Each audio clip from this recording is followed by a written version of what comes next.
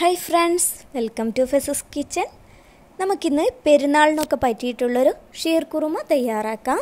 നമ്മുടെ സേമിയ പായസമൊക്കെ പോലെ തന്നെ വളരെ സിമ്പിളായിട്ട് റെഡിയാക്കി എടുക്കാവുന്നതേ ഉള്ളൂ. അപ്പോൾ ഷീർ കുറുമയിലാകുമ്പോൾ നമ്മൾ കുറച്ച് കൂടുതൽ നട്ട്സൊക്കെ ഇട്ടിട്ടാണ് ഉണ്ടാക്കുന്നത്. അപ്പോൾ ഇതിനു വേണ്ടി ഞാൻ കുറച്ച് നട്ട്സൊക്കെ എടുത്തിട്ടുണ്ട്. ഒരു 15 ഗ്രാം ബദാം എടുത്തിട്ടുണ്ട്. ഒരു 12 പീസ് അണ്ടിപ്പരിപ്പ്, അതും 15 ഗ്രാമാണ്. ഒരു 15 ഗ്രാം പിസ്താഷ്യൂ, 5 പീസ് ഈന്തപ്പഴം, 15 ഗ്രാം ഉണക്കമുന്തിരി. അപ്പോൾ നമുക്കിത് ഇനി ചൂടുവെള്ളത്തിലിട്ടിട്ട് ഇതിൻ്റെ തൊലിയൊക്കെ ഒന്ന് കളഞ്ഞെടുക്കണം. അപ്പോൾ നല്ല തിളച്ച വെള്ളം തന്നെ എടുക്കുക. ഇതിലിപ്പോൾ ബദാമിൻ്റെയും പിസ്തയുടെയും തൊലിയാണല്ലോ കളയാനുള്ളത്. പക്ഷെ ഞാൻ അണ്ടിപ്പരിപ്പിൽ കൂടി വെള്ളം ഒഴിക്കുന്നുണ്ട്. നമ്മൾ കട്ട് ചെയ്യുന്ന സമയത്ത് പൊടിഞ്ഞു പോകാതെ നല്ല വൃത്തിയായിട്ട് കട്ട് ചെയ്യാൻ പറ്റും. അപ്പോൾ ഇതൊരു 15 മിനിറ്റ് നമുക്ക് ഇതുപോലെ വെക്കണം. അതിനുശേഷം ഇതിൻ്റെ തൊലിയൊക്കെ കളഞ്ഞെടുക്കാം.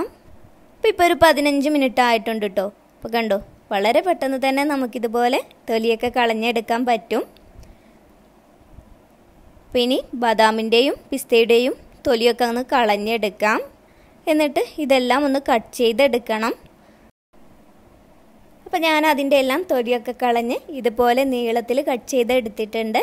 ഇനി ഇത് മാറ്റി വെച്ച് 1 ലിറ്റർ പാലെടുക്കാം. ഇത് നന്നായി ഒന്ന് തിളപ്പിച്ചെടുക്കണം. അപ്പോൾ ദേ നമ്മുടെ പാലൊക്കെ നന്നായി തിളച്ച് വന്നിട്ടുണ്ട്. ഇനി ഇതിലേക്ക് സേമിയ വറുത്തിടാനായിട്ട് ഞാനൊരു പാനിലേക്ക് 2 ടേബിൾ സ്പൂൺ നെയ്യ് ഒഴിക്കുന്നുണ്ട്. അപ്പോൾ പാൽ ഓഫ് ചെയ്തിട്ടില്ല, അത് വേറൊരു അടുപ്പിലേക്ക് മാറ്റിയതാണ്.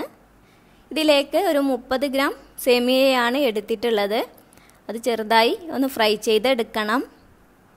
ലോ ഫ്ലെയിമിലിട്ട് 1-2 മിനിറ്റ് മാത്രം ഫ്രൈ ചെയ്തെടുത്താൽ മതി, കരിഞ്ഞു പോകരുത്. അപ്പോൾ ഇതിവിടെ റെഡി ആയിട്ടുണ്ട്. അപ്പോൾ നമുക്കിത് പാലിലേക്ക് ഇട്ട് കൊടുക്കാം. ഇനി സേമിയ നമുക്ക് പാലിലൊരു 5 മിനിറ്റ് തിളപ്പിച്ചെടുക്കണം. ഇനി നമുക്ക് നട്ട്സ് ഫ്രൈ ചെയ്യാനായിട്ട് ഒരു 3 ടേബിൾ സ്പൂൺ നെയ്യാണ് എടുത്തിട്ടുള്ളത്. ഇതിലേക്ക് നമ്മൾ കട്ട് ചെയ്ത് വെച്ചിട്ടുള്ള നട്ട്സ് ഇട്ട് കൊടുക്കാം.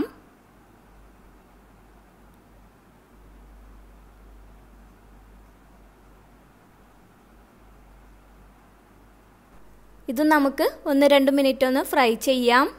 ഇതിൻ്റെ കളറൊക്കെ ഒന്ന് ചെറുതായി മാറിയാൽ മാത്രം മതി. അപ്പോൾ ഇതിവിടെ റെഡി ആയിട്ടുണ്ട്. ഇതും നമുക്ക് പാലിലേക്ക് ഇട്ട് കൊടുക്കാം. ഇതിൽ നിന്ന് ഗാർണിഷിന് വേണ്ടിയിട്ടുള്ള കുറച്ച് നട്ട്സ് ഞാൻ മാറ്റി വെച്ചിട്ടുണ്ട്. ഇനി ഒരു 1/2 കപ്പ് കണ്ടൻസ്ഡ് മിൽക്ക് ചേർക്കാം. ഇതിൻ്റെ വീഡിയോ ഞാൻ മുമ്പ് അപ്ലോഡ് ചെയ്തിട്ടുണ്ട്. അപ്പോൾ വീഡിയോ കാണാത്തവർക്ക് ലിങ്ക് ഡിസ്ക്രിപ്ഷൻ ബോക്സിൽ കൊടുത്തിട്ടുണ്ട്, കണ്ടു നോക്കൂ. വളരെ സിമ്പിളായി നമുക്ക് വീട്ടിൽ തന്നെ കണ്ടൻസ്ഡ് മിൽക്കൊക്കെ തയ്യാറാക്കാം. കണ്ടൻസ്ഡ് മിൽക്കിൻ്റെ അളവ് നമ്മുടെ മധുരത്തിനനുസരിച്ച് കൂട്ടുകയും കുറയ്ക്കുകയൊക്കെ ചെയ്യാം കേട്ടോ. ഇനി ഇതൊരു 10 മിനിറ്റ് നന്നായി ഒന്ന് തിളപ്പിച്ചെടുക്കണം. ഒരു 10 മിനിറ്റിന് ശേഷം ഇതിലെ സേമിയയെല്ലാം വെന്ത് ഇതൊന്ന് കട്ടിയായി വന്നിട്ടുണ്ട്. ഇനി ഇതിലേക്കൊരു 1/4 ടീസ്പൂൺ ഏലക്കാപ്പൊടി ചേർക്കാം.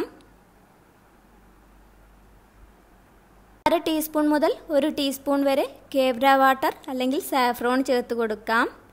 കേവ്ര വാട്ടറിൻ്റെ ആ ടേസ്റ്റ് അത്ര ഇഷ്ടമില്ലാത്തവരാണെങ്കിൽ 1/2 ടീസ്പൂണൊക്കെ ചേർത്ത് കൊടുത്താൽ മതി. ഇനി ഇതൊരു 3 മിനിറ്റ് കൂടി മീഡിയം ഫ്ലെയിമിലൊന്ന് തിളപ്പിച്ചെടുക്കണം. അപ്പോൾ നമ്മുടെ ഷീർ കുറുമ ഇവിടെ റെഡി ആയിട്ടുണ്ട്. ഇനി ഫ്ലെയിം ഓഫ് ചെയ്ത് നമുക്കിതൊരു 10 മിനിറ്റ് അടച്ചു വെക്കാം. അതിനുശേഷം സെർവ് ചെയ്യാം. ഇതിന് മുകളിലായി മാറ്റി വെച്ചിട്ടുണ്ടായിരുന്ന നട്ട്സ് ഇട്ട് കൊടുക്കാം.